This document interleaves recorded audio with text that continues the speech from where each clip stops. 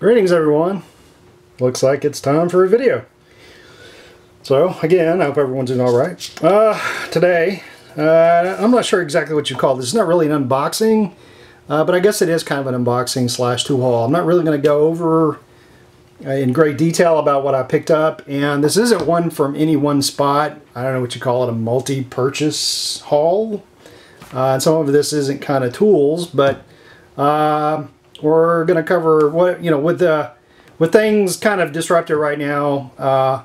You end up buying things from different places. Plus, I'm also trying to buy things from smaller companies or companies I know that I trust in an effort to try to support them, as opposed to going to big companies and buying things from them. So, without further ado, let's get into it.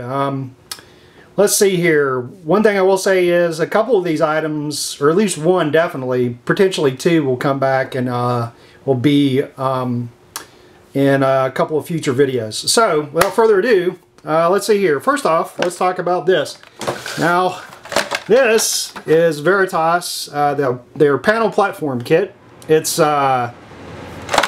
empty because I've already gone and taken it out and made the kit. I'll put a link in the description to this item, and then I think they have a video you can watch where they show you about it and all that. I've got one twist that I've done. This may come back in another video for another project, because I may use this along with something else, just an idea I've got. So I'm not really going to go into much detail. You can watch the video and see what it's like. I made my own I guess sawing platform that sits on top of my sawhorses, and it's fine, but it's big and bulky, and this is a lot smaller, more compact. And as you can tell by the guy here, they got this cool bag that comes with it, which allows you to store it, and I like that a lot more. So I may come back and talk about this more, but that's about it. I'm going to say I picked it up from Veritas, which is, Lee Valley's tool line, their main one. They have others, but this is their big one. They make great stuff, and they're a great company in Canada. They do have finally a store in the United States, but I highly recommend checking them out. They have a lot of cool stuff. All right, the other thing I got from them is these two low-profile work stops. I don't have a part number for it, but to give you a rough idea of what they are, if you have a bench, or in this case, this is really meant more for Festool's MFT. You have, I'm not going to completely take it out, but it's a very low-profile stop, and by low-profile I mean it's very thin. So you might have, you take these two studs, and they fit in here. There's a slot that's here, and you go and you put both of the studs in here, and you tighten them up, and then you go and you can drop it into dog holes on your bench. In this case, this is the 20mm size studs, which really means it's meant for a Festool MFT or multifunction table. I'll just put a link in there so you can see what that's like. So I picked this up, and to give a little background why Festool has, the MFT is a really interesting table. It's pretty nice. There's a lot of items that have come around. I guess you could say third-party accessories and whatnot that have been built for it, and Veritas made, or Lee Valley through Veritas made this. They made some dogs, and Festool has this tendency to offer certain kits, like there's their infamous bit sets, which are only offered, for example, like a year, and then they're sold out and discontinued. Another year or two later, they'll come up with another one and they'll change it up. They did a similar thing with the MFT accessories. They actually worked with Veritas to make these, except branded in Festool, not in the Veritas. And then they also had some special dogs, or bench studs that you put them in the holes, the dog holes, and you can clamp something together.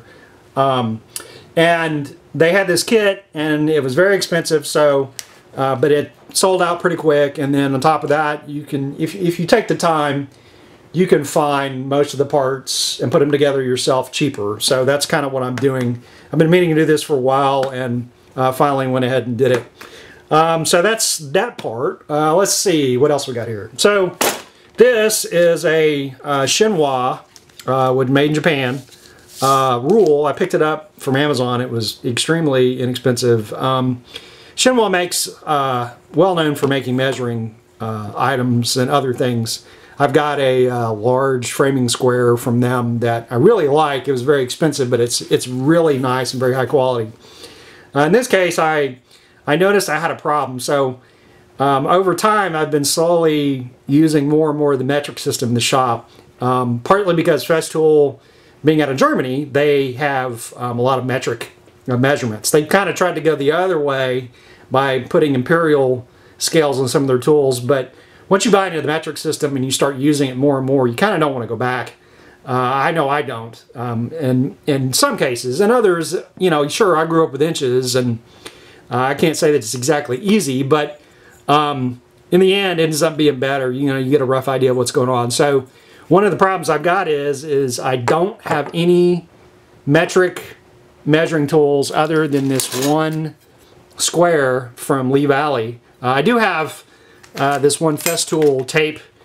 I'm going to talk about that in another video along with some other tapes. But I don't really have anything long, so what this is for is to allow me to, if I need to, I can go and use it for metric or imperial. I flipped them backwards. I can use it for metric or I can use it for imperial.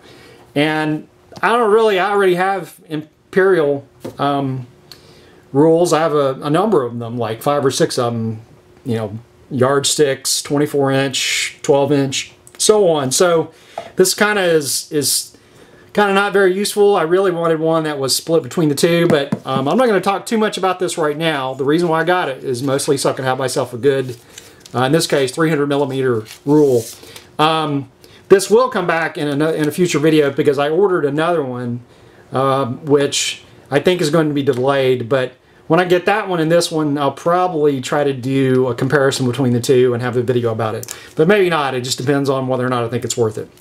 Let's see. What else we got here? Next thing is this Amana tool router bit. This is Amana tool. They're not, I guess, as well known as a router bit manufacturer like, say, Freud or CMT. Or maybe even Whiteside, I guess. But Whiteside is pretty well known, or, you know, some of the more budget manufacturers like MLCS, but nevertheless, they make good stuff. I've had a few of their router bits, and they're pretty good. This one is it's a 1/4 inch shank pattern bit. There is, let's see, can't really tell here because it's covered up. They have this plastic coating covering. I'm not going to take it off right now, but there's a bearing here, and then it's a 2-flute, means cutting edges bit, and it's basically what it is you use it to go, and let's see, let me get, yeah, this will work. If you can assume like you've got kind of like a template, you can go along here and follow a pattern or a template to route out, you know, like something out of wood or whatnot. And it's actually very hard to find 1/4 inch shank pattern bits in this size. I'm kind of surprised that I've actually got it, but it's fine. It's what I want. I have a use for it in a video I'm still currently working on, which is taking a while because, as always, these things usually do. So, but I'm happy I got it. I've got another one order for from Freud, which is a 3/8 inch, but it's delayed. So, but Amana, like, this is actually made in Israel, but I think they make some of their bits in America too. So anyway, that's that one. I had something else over here, which we'll push this one for the last out of the way. This is a Festool. It is a, let's see, I don't know what you call it. I have Clean Tech. What it basically is I'll crack it open for you so you can see it. And I was kind of surprised. The price I saw on this was pretty inexpensive, honestly speaking. But basically what it is it's a drilling dust collector. So if you're drilling with a drill, and let's assume for a minute that you've got a drill here and you're drilling into something, you can, and we'll actually imagine like this is a wall. You can go and you push, if you assume this is the drill bit, it's going in, and you hook the vacuum cleaner hose up to this, and then this thing actually has this, you can't really tell too well, but there's a gasket here. And what happens is that when you plug in the vacuum and turn it on, you put this in place, and assuming the surface that you're drilling into is smooth enough, it'll create a vacuum and it'll hold it in place. And then you come in with your drill and you drill, and there's a little slot in there, and the dust from, let's say you're drilling into drywall, which is pretty common, or maybe some wood or something, it'll get sucked into it and you'll have little to no dust. For what I've seen on other videos and whatnot, it works really well if you have a good smooth surface. So like drilling into a drywall is probably going to work out really well, while drilling over, like, say, brick or concrete, probably not going to do too well. But I got it for a good price, 25 bucks. I've seen these in the past. These things usually run, because Festool is so expensive, they run like, you know, $45, $50, because Festool's, quite frankly, pricey in some cases, overpriced, but, you know, they have their pluses and minuses, and that's the way it goes. So, and you can see the kind of the idea here on the picture. So that's that part. And finally, as I'm sure you're asking, what's in the box? Show me the box. What's in the box? Well, I will, actually.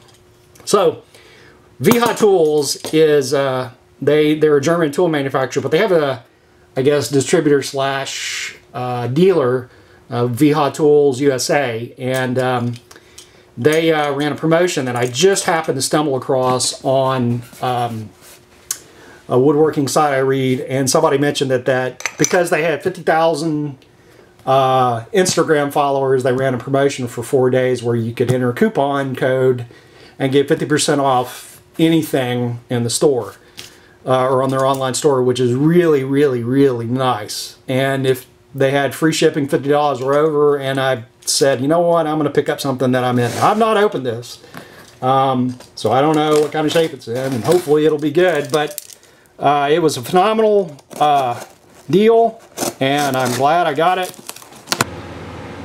So I know what this is, and this is how it's packaged. Pretty nice by them. And let's see what we got here. So this is extremely nice case, which I have to say, it's not a surprise. I don't know, I guess this is up. And if we open it up, we get, ta-da, the VHA split mallet set, or split head mallet set.